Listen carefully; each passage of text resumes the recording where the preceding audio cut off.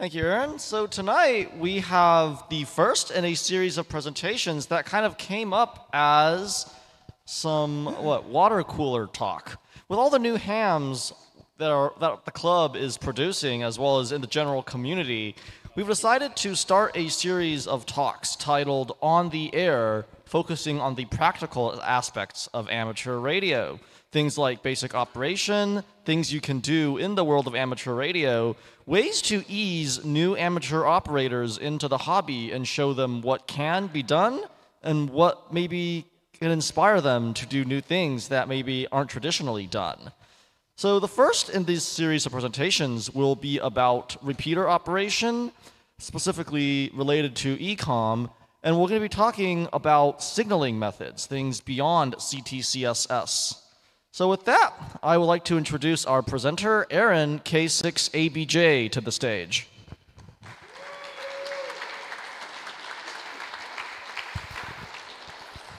Thank you. Tonight's repeater communication, and it's part of the On the Air new series that we're planning on doing. If for some reason you like this series, please let our president and vice president know. If you're not liking it, let us know, all of that stuff. But it's really going to be geared towards expanding radio operator skills and to increase operator capability to get on the air. The ARRL does an on the air series of different things as well.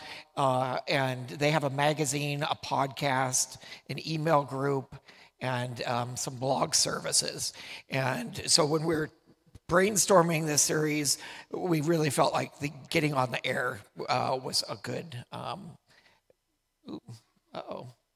Okay.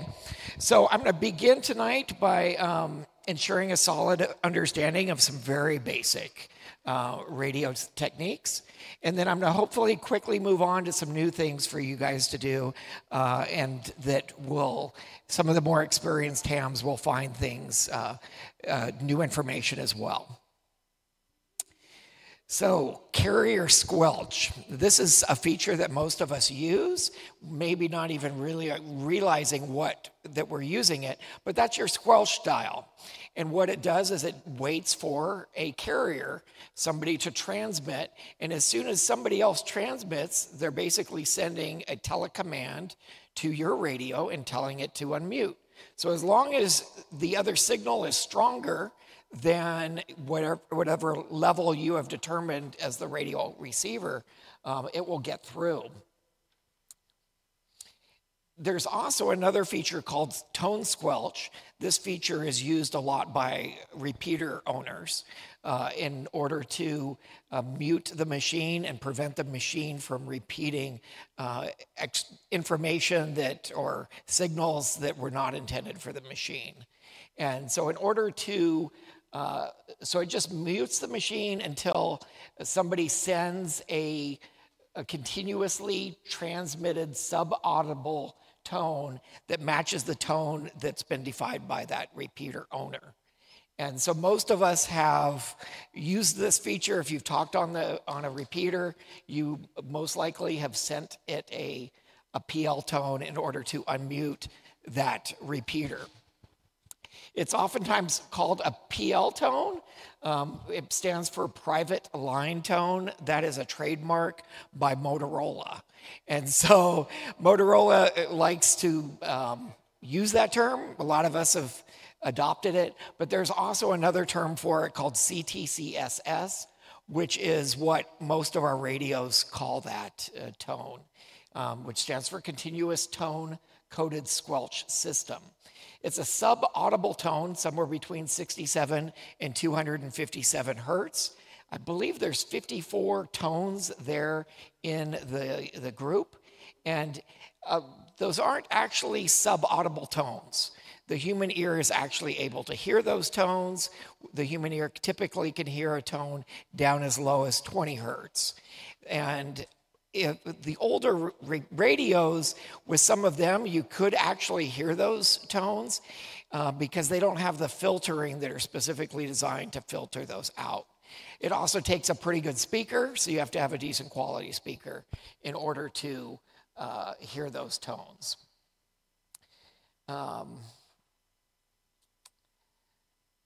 So yes, despite what Motorola claims, there's actually no privacy involved in these tones. In fact, it actually is going to do the opposite because, as we already discussed, that CTCSS tone is sending a telecommand to another radio that's receiving that signal and telling it to unmute so it can hear whatever you have to say. So some practical applications for this, this material. Here's the basic repeater. We've already talked about this. On the right-hand side is the receiving antenna, the receiving handy-talkie, and it's got carrier squelch on it, so it's not waiting for any specific tone. It's just waiting for a strong enough signal to tell it to unmute its speaker. And then the speaker, the HT on the left, is sending the PL tone, and then the repeater at the top, it's got what's called a tone squelch feature. So it's waiting for that tone in order to unsquelch itself. Here are antennas. As hams, we always like to look at antennas. So the one on the left is in Sedona. It's on Soldier Pass Road. And then the one in the middle is right around here. It's down in Walnut Grove, about 28 miles south of town. And it is the third largest structure in the United States, up at 2,000 feet, 2,049 feet. Quite the elevation.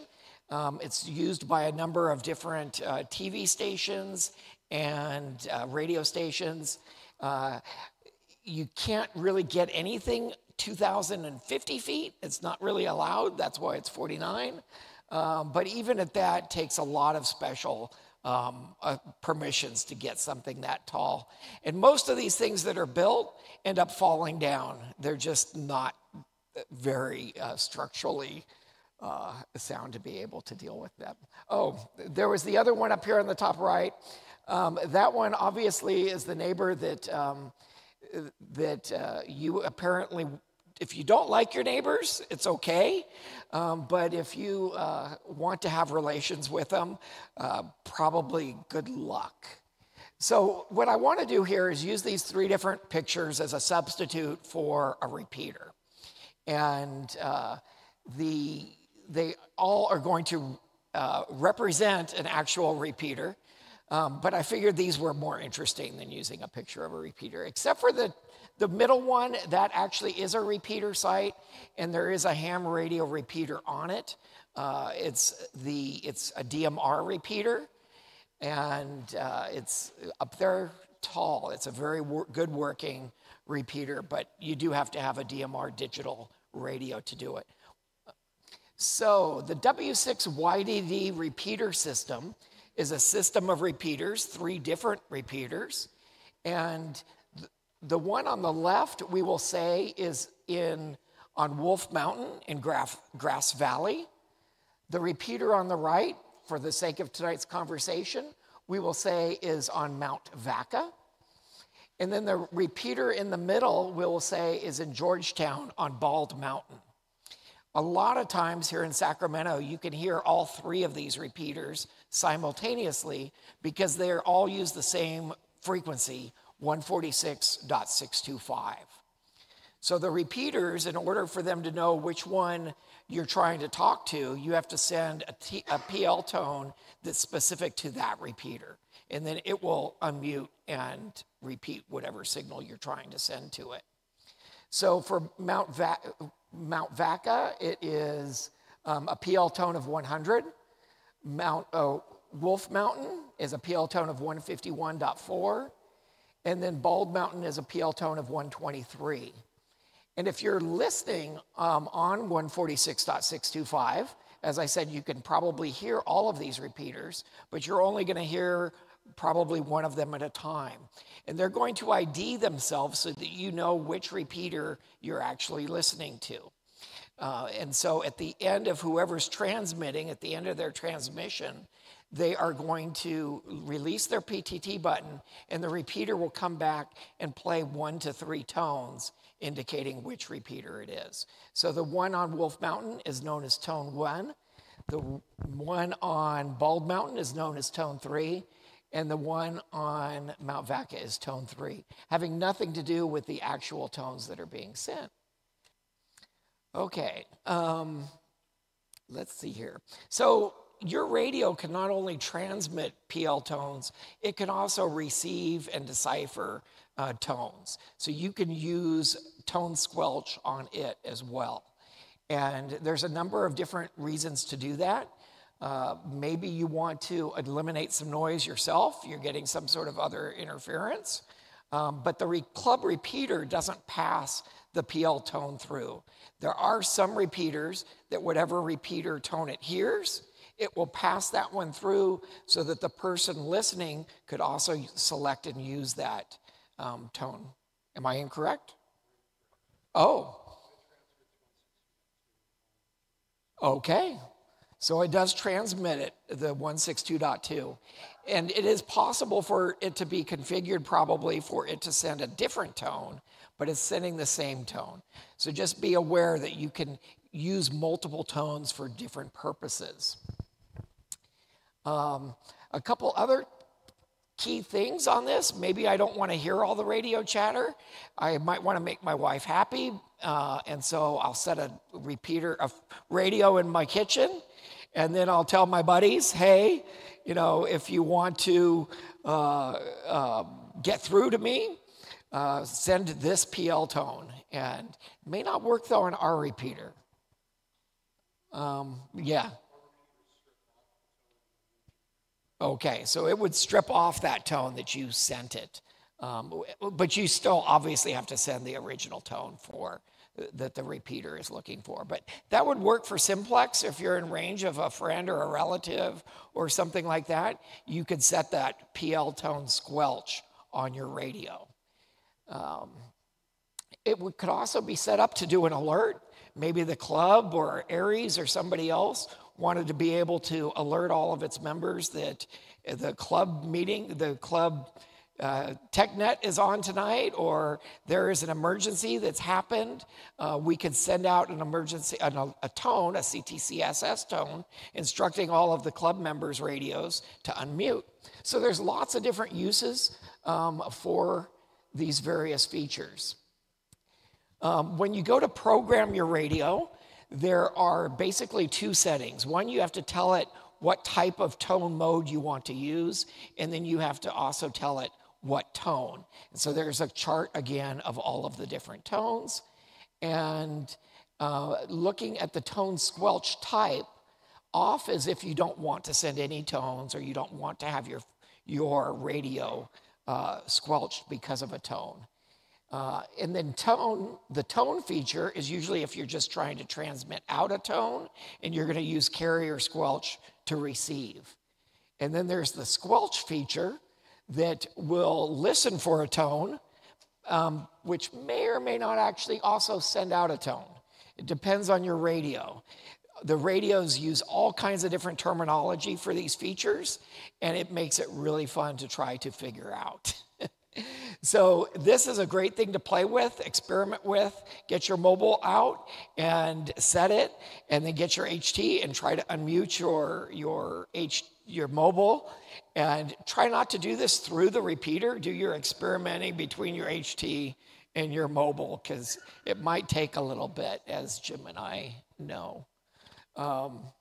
There's also some other modes that you can choose, and I've kind of put those in a brown, lower contrast thing, because I'm not going to get into those right now, but we will get into those a little bit later.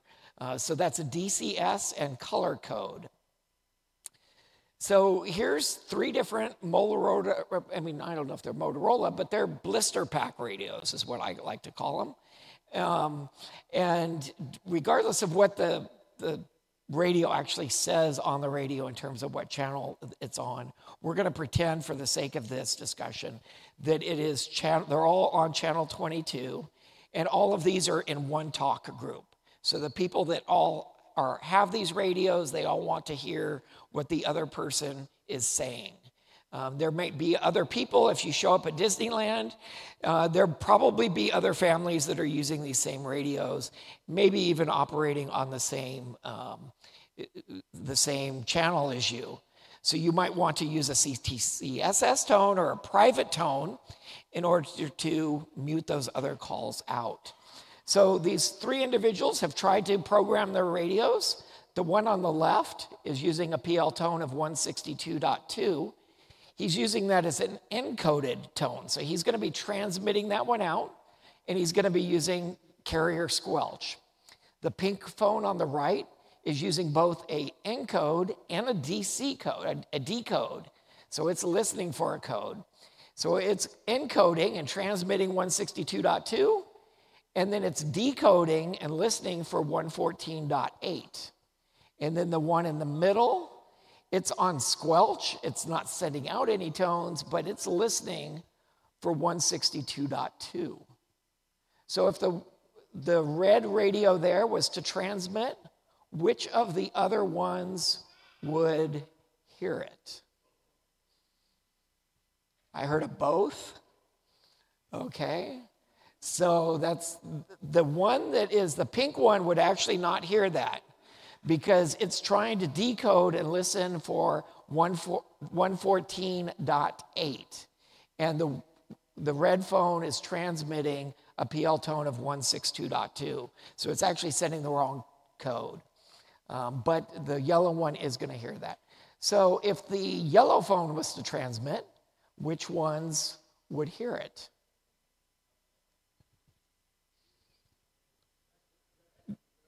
The red one, yes. The red one would be the only one to hear it because it has no tone squelch set up. It's just using the carrier squelch feature.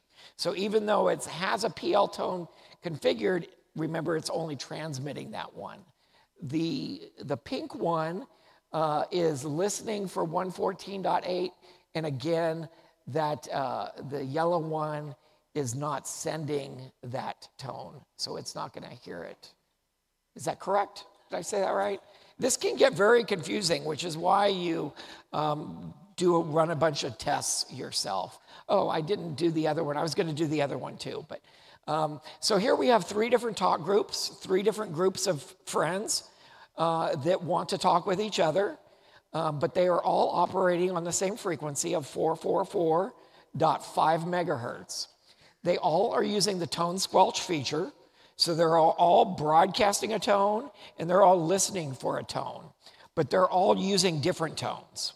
So talk group 1 on the left is using 123, talk group on the right is using 146.2, and talk group number 3 is using 67. So they're actually not going to hear each other. None of them are going to hear each other, even though they're using the same frequency, unless one of them was to both transmit at the same time. And then they're going to cause interference with each other. And then you'll realize, hey, I'm causing problems to somebody else.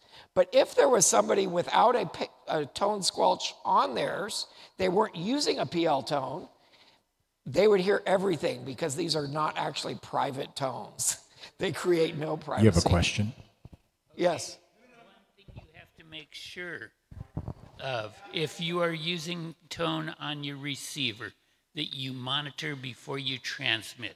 There has to be a way to defeat that tone. And saying, oh, I always look at the little light on my radio. People don't. You have to have a way to disable it. Otherwise, you should not be using it on an amateur radio. And you shouldn't even be using it on your blister pack radio.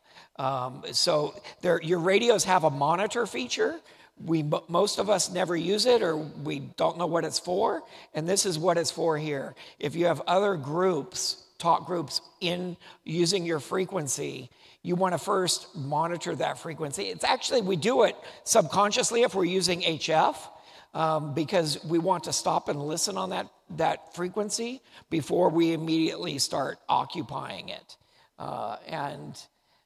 Sometimes we'll even do it on simplex frequencies too. If I'm looking for a frequency that I'm going to use for a long time or do something like that, I might use that monitor feature. Listen, listen, listen is what they always say.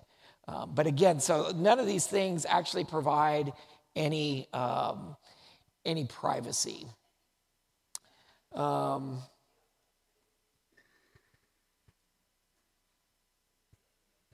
Okay, so let's get into a little bit about public safety here. So we talked about talk groups. There's also a conventional system and a trunked system that a lot of public safety agencies use. And so we're going to first talk about the diagram there on the left, which is a conventional system. On the conventional system, the red circles are indicated as repeaters, each being on a different frequency. So each one of those is going to be able to handle a different talk group. And there are 3 different talk groups that are assigned to use the first repeater there on the left. And so just like those that circle and square and triangle, I have to get my shapes right. Just like those diagrams had 3 different talk groups on the same frequency, that's the same thing that's happening here on the left-hand side.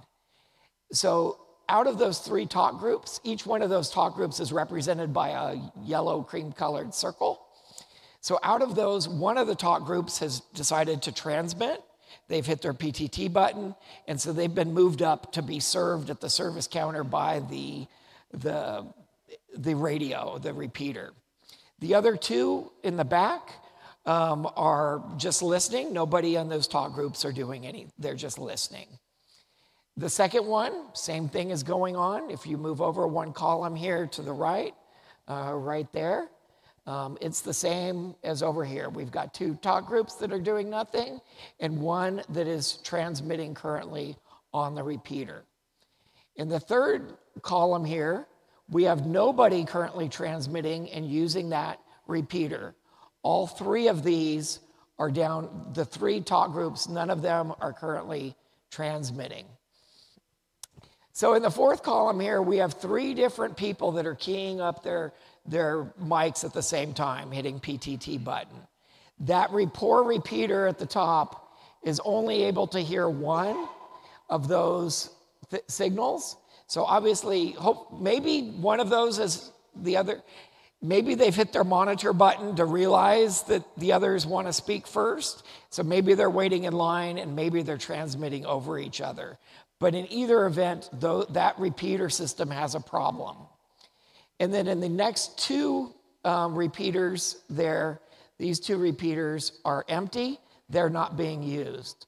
So in this conventional system, it's really doing a pretty poor job in meeting the needs of those repeaters, because not all of these talk groups are getting served, even though there's 3 repeaters that are available. Keep in mind that in ham radio, we like to say we don't have many frequencies available, but we really have a lot of repeaters out there to choose from. And most of those repeater owners have no problem letting anybody use their repeaters, certainly around here, as long as there's not some special event or something like that happening on like a Saturday morning or something that has exclusive use for that repeater and need for priority traffic. But especially in the public safety realm, you not only have fire and police, you have road maintenance crews, you have the trash pickup crews, you have PG&E, you have all of these different agencies that are trying to share resources, a limited resource. And even as hams, sometimes we too struggle with the limited resource and finding, and we'll step on each other. So in the right-hand side here, we have what's called a trunked system. And this system has been around for a number of years now. Some of our older hams, this is really elementary for them because they were a ham they were a ham before I was born. So they've seen some of this technology evolve over time, and so they're quite familiar with it, where some of us newer hams have never heard of this technology or don't know exactly what it is. So in a trunked system, you have the same 6 repeaters. You actually are able to have more users. I've put down 32 different talk groups here. that might be a little excessive. You might have to add another repeater or two to provide adequate service. But at this moment in time, this system is meeting the needs. There's 5 talk groups that are trying to transmit, and these 2 that are waiting in line. The computer, this dynamic computer, is going to dynamically assign and control which counter they go to. And this happens in instant time. So as soon as I hit my PTT button, the computer's going to come back and tell my radio, move to frequency number 4.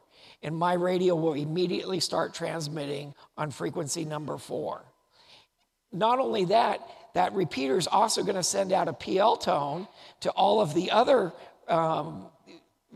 radio operators in my talk group, telling my talk group radios to unmute their radios. So all of my listeners, not only am I as a transmitter jumping around, but all of my listeners are also going to jump around between the frequencies. So if you're trying to do scanning, you might hear if you're on a frequency, you might hear one side of the conversation, because the repeater controller could have assigned the first time I hit the PTT button to this repeater over somewhere here. There it is. It might assign me to one repeater, but whoever responds to my QSO, my call, might be assigned to another one. So we're doing a lot of frequency hopping here, and it all happens without the operator even being aware that it's happening. So you can have a lot more people in the system because it just jumps to whatever radio is currently needed. There's also a term called multiplexing. There's a number of 3 different ways, essentially, of multiplexing. And this is a way of combining multiple signals onto one. So on this drawing here, we have 3 different radios, 3 different transmitters, all transmitting simultaneously. It's going to go in here into the multiplexer, otherwise known as a MUX. And then it's going to combine those 4 signals into one signal. And then on the other side is the demultiplexing device. And it's going to take those 4 signals and then separate them back out. So there's 4 receiving antennas or radios that can hear those 4 signals. The way this happens is this is done by time multiplexing or time division multiplexing. So as you can see, the first rate transmitter is going to get the first slot, and then C, and then B, and then A, and then it's going to repeat itself again, D, C, B, A. And these are really small digital packets of about 8 bits or 16 bits, something like that, I don't know. And so even though it's alternating very quickly between different pieces of information and packets, as a listener, we're not really hearing much of that, if any. Now, this is what DMR uses, the digital radios that use DMR. It uses this time division multiplexing. And it actually doesn't have 4 channels. It could only accommodate 2 conversations simultaneously. So even though I have 4 listed here, it's really 2. In DMR, since I'm on DMR, I'm just going to continue this. DMR uses what's called color codes instead of CTCSS tones. They basically perform the same function. It's just another term and another set of codes. These codes are color code 0 through color code 15. When you're programming these radios, so that's going to tell when you use a color code, you're either sending or receiving a code telling your something to unmute. There's also a talk group setting. So we've already talked about talk groups. So you will specify to your radio which talk group you want to listen to. So even though you're listening to a certain one of these here, the repeater's only going to unmute your radio if someone in your talk group somewhere in the country is pushing their PTT button. So you can actually make direct calls. So we could have our own little DMR group if we wanted to, and have exclusive, non-private conversations because they are not encrypted. All of the DMR stuff is all publicly published information. So there is no encryption in this. There's another thing you have to specify in your tell your radio, which is I want TS1 or TS2, which refers to the time slot. So do I want to be listening to the traffic on time slot 1, or do I want to transmit and receive on time slot 2? So that DMR repeater at 2,049 feet in Walnut Grove can actually accommodate 2 simultaneous conversations. And if you're on the wrong time slot, you're not going to hear the other one. Another thing that's interesting about DMR is although there's 2 time slots, that time slot actually, those 2 time slots take up 12.5 kilohertz, which is a narrow FM signal. Most of the signals we use or are using are FM wideband, which is a 25 kilohertz signal. Ham radio operators are one of the few services out there that have been allowed to continue to transmit on wideband. We can still use narrowband, but we're encouraged to use wideband. So as ham radio operators, we typically use 25 kilohertz. A lot of the public service agencies have been told by the feds and the FCC that you need to go down to narrowband and only take up 12.5 kilohertz of space for your transmission. So in actuality, we are getting 4 different signals out of the same bandwidth that we could occupy with a typical transmission. There's 2 other types of multiplexing. This one also has 3 on the left and 3 on the right. It can be any number really of channels. I don't know that there's a limit. But again, you have the multiplexer on the left and you have the demultiplexer on the right. The difference here is they're not time sequenced. They're kind of stacked up next to each other. So they're going to end up occupying more bandwidth than what a single signal would do. But by this multiplexer pushing these things through as one signal, it is actually going to occupy less bandwidth, less frequency than if there were 3 separate transmitters in there. There's a third one here, which if you look at it closely is pretty much identical to the one up above. The only real difference with this one is, so the top one is used by TV, AM, FM broadcasting, some other uses. This one's called frequency division multiplexing, whereas this one down below is called wavelength division multiplexing. This one is done using fiber optics and optical signals, whereas the one up on top uses frequency division multiplexing. Okay, so there's also DCS. DCS, or digitally coded sequence. You may have seen this on your radio, may probably have not even used it. This is the modern equivalent to CTCSS. It pretty much performs the identical same function. It's going to send a signal to the other radio and tell it to unmute its speaker so that it will hear you. It uses a different code system. These are some of the DCS codes. There's 104 listed here, so about twice as many DCS codes as CTCSS codes to choose from. So if I'm sitting in my kitchen with my radio and I want my buddies to be able to unmute my speaker, I might choose what DCS tone instead of a CTCSS tone, making it more difficult for other hams to guess which one I'm using. There's actually a total of 512 possible DCS tones out there. Most of those are not going to work for our purposes, though, so a lot of them have been eliminated from what we use. There is no standard list, 0 standard lists for this system. That's one of the potential problems with this system.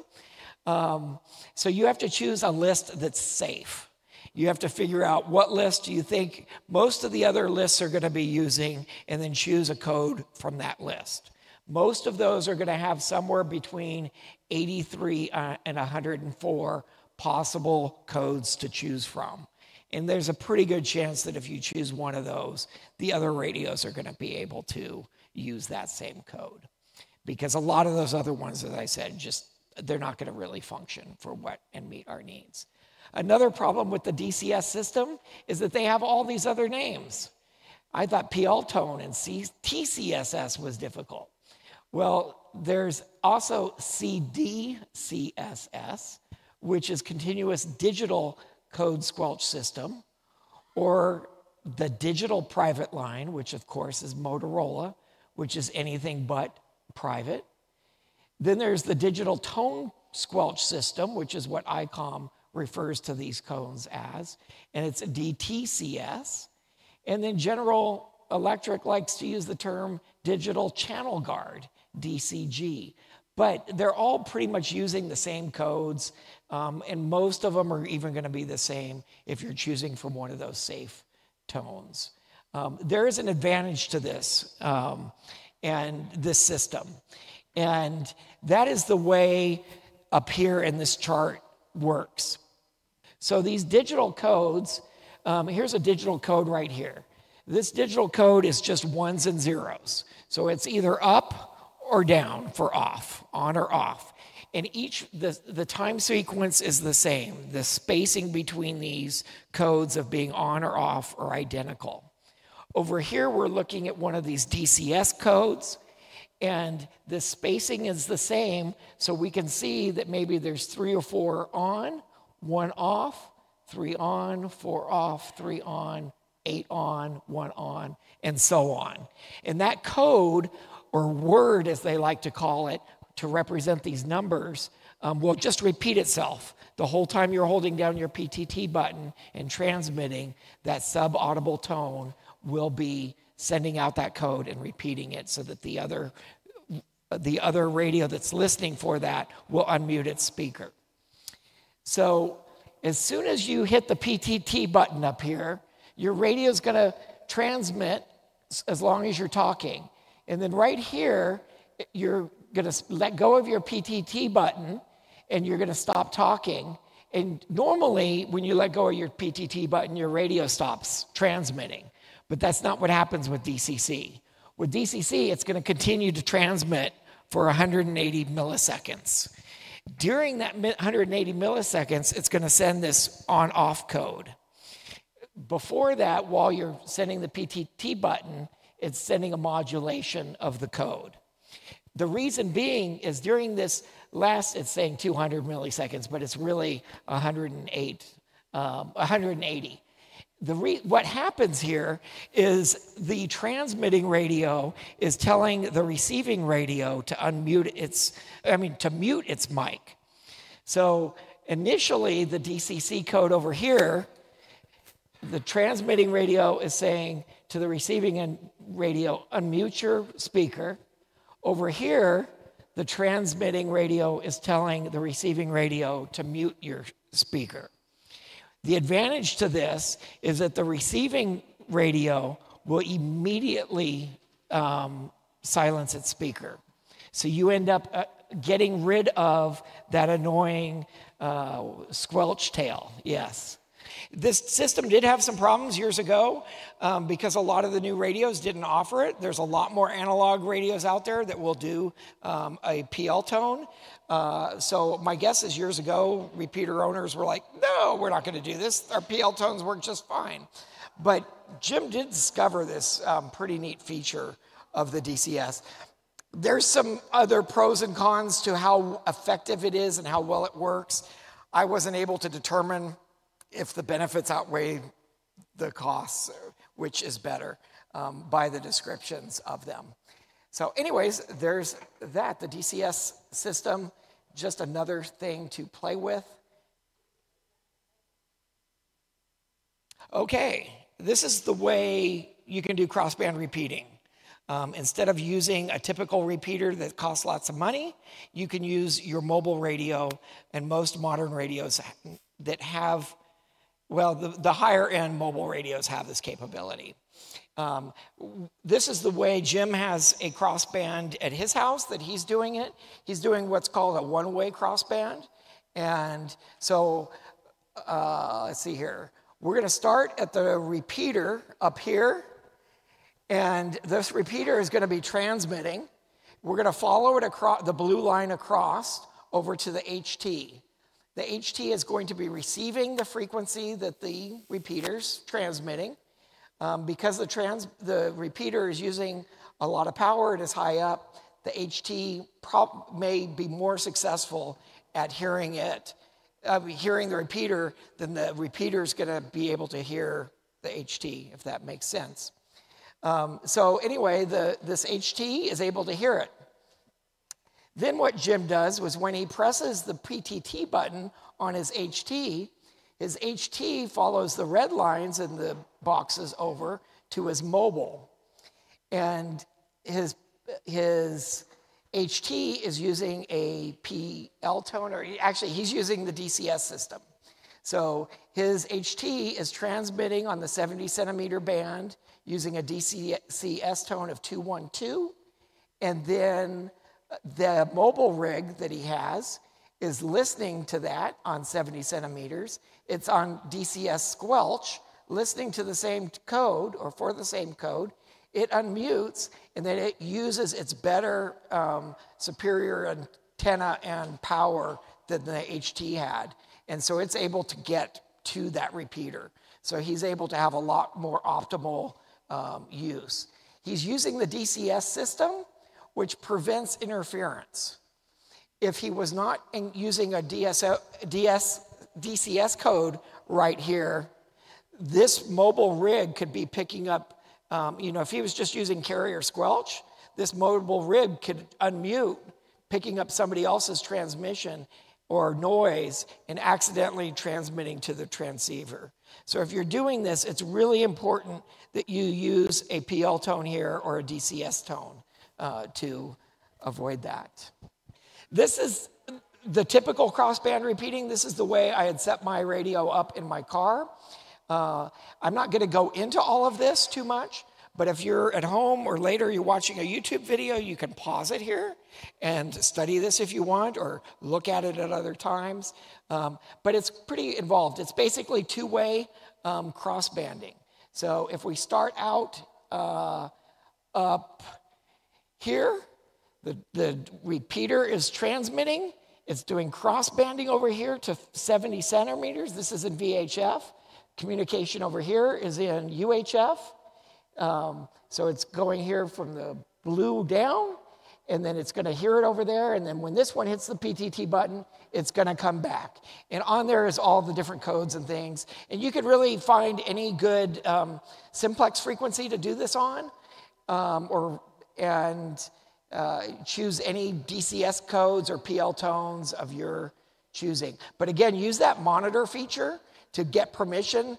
Make sure nobody else is using that frequency, because you're going to do a lot of transmitting on that. You'll also want to turn the power on your mobile radio down, because it's going to be transmitting everything that all the traffic on the repeater. So every time everybody is speaking, it's pretty much a full duty cycle. And your radios are just not set up to be able to do that. So turn down the power, which is really quite good too, because when you turn down the power, your signal's not going to be going out as far. You're using your HT, you're going to be within your mobile rig. I also use this because I want to be sitting in the living room. So I'll have my HT sitting in the living room with me, with my Bluetooth going from my HT to my ear, and my HT's going over into the office on the mobile rig, which is talking to the repeater. So I've got, all that power and no noise for the wife to listen to. So here's some other things, just some resources. I had promised that this was going to have some MCOM, and I just didn't end up with as much as I was hoping for. So I'm going to throw in a little bit more MCOM stuff here.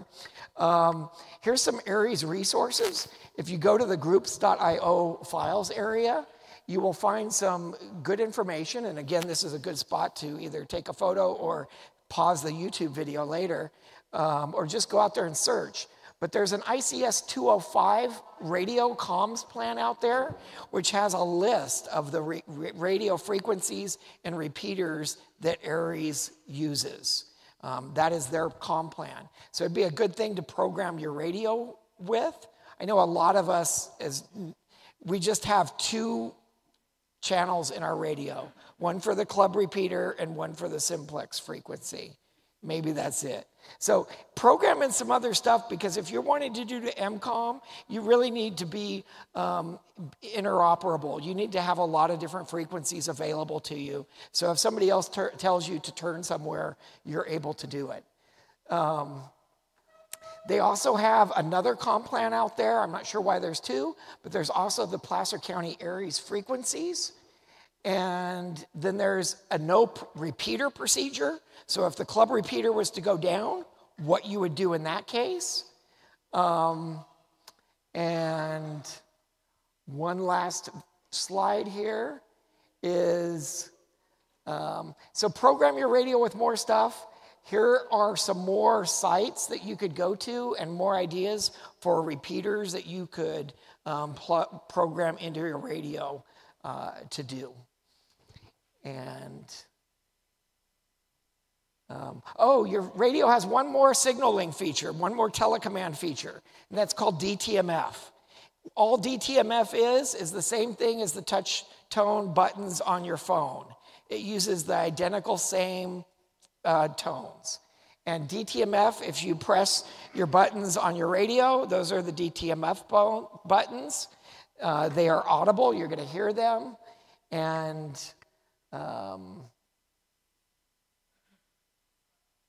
okay.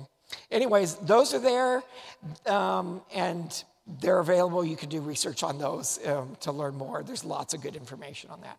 Thank you.